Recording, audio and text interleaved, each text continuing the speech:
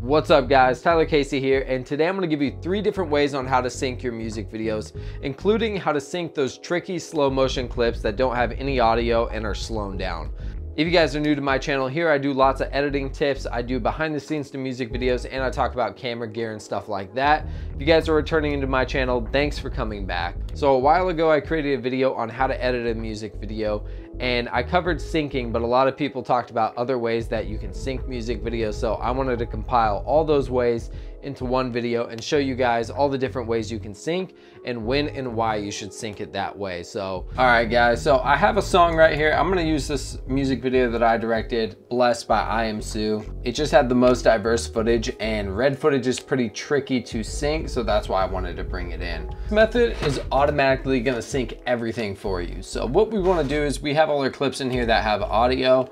I'm gonna hit Command A, Control A, then I'm gonna come over to create multi-camera source sequence. Then I'm gonna make sure on our synchronize point, I have audio selected, and then pretty much these settings should be good, and I'm gonna click OK. I'm gonna let it do its thing right there. So you might get that error right there, but I'm gonna double click this, and this should be our sequence. I'm gonna drag that sequence actually right into here, and then we can actually click into it.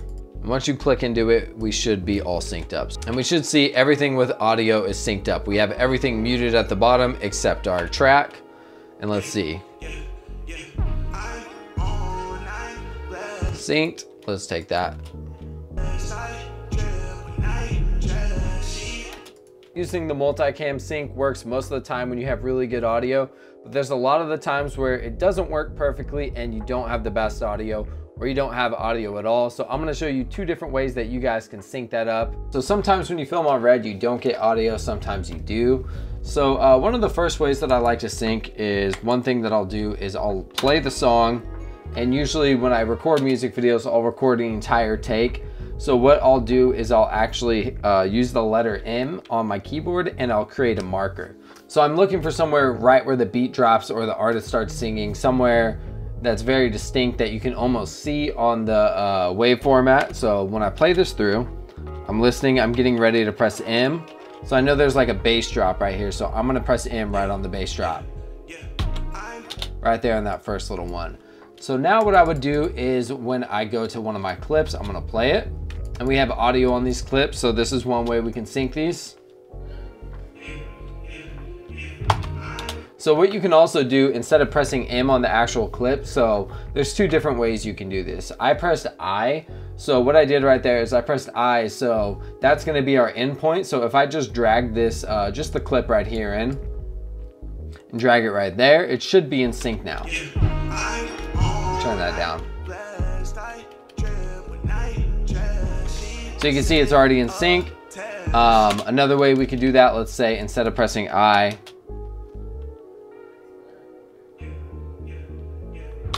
and I hit M. So what that's gonna do is when I drag that in, let's not bring in the audio, we do not need that. We can drag it in and they're gonna snap right together. So that's another cool way to do it. That's probably a little bit better just in case you ever accidentally move it off. You can resync it pretty quickly because it has that locking point.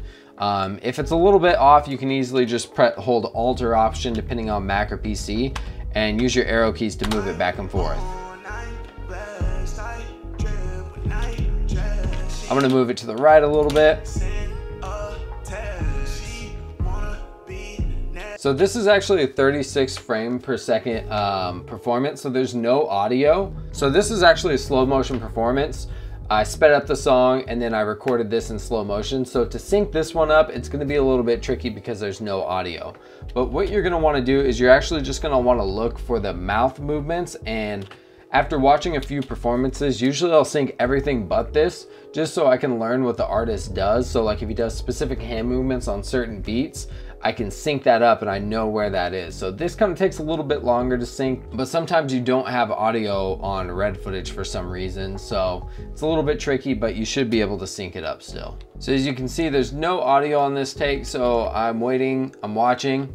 It looks like that's right when the song starts. So what I'm gonna do is I'm actually gonna drag that in right around where the song starts. And let's see if we can just play around with it and sync it up. I'm gonna move it. So we can kind of see he says text there, but he's a little bit off. I'm just holding Alt or Option and I'm just tapping back and forth to try and get it on. And then just re-hit the spacebar button so you can see, so it can catch up and it can resync and you can kind of see what it looks like. So that's pretty much how I sync the slow motion footage. And here's another tip for you guys. So let's say you have a slow motion clip that's already slowed down and it has no audio and you want to speed it back up to 24 frames per second so you can actually sync it. What you're gonna wanna do is you're gonna go to Modify, Interpret Footage, and you're gonna assume the frame rate. So let's say you film this in 60 frames per second, you would just type in 60. You wanna know what the camera specifically said. Sometimes the reds say 59.97, 120, you just wanna know the exact number that you wanna type in. So this way, when you do that, let's say I type this in, I think we actually recorded this one at 36 frames per second. So this performance is a slow motion performance, but that's how it looks at full speed. So I'm gonna mute it so you can see it's full speed now. From there, you do the same thing with syncing slow motion. You're gonna have to match the artist's lips or hand movements in the song. Here's another tip to see what frame rate you filmed at. If you're on a red, you can right click and go to Properties, and then let's expand this out. So there's shutter fractions right here. So this will help you find the frame rate that you filmed at. So if I take that into a calculator, 72 divided by 2, you want to divide it in half, you're going to get 36. So that's a cool way to find out what film rate you filmed on a red, if it's like some type of slow motion. So you could actually type in 36 and then it's going to get you back to 24 frames per second. Once you interpret that footage, you're still able to slow it back down. It basically becomes like a 60 frame per second.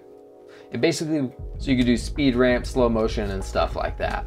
Comment down below, let me know what way you guys sync your music videos. I try to respond to every comment.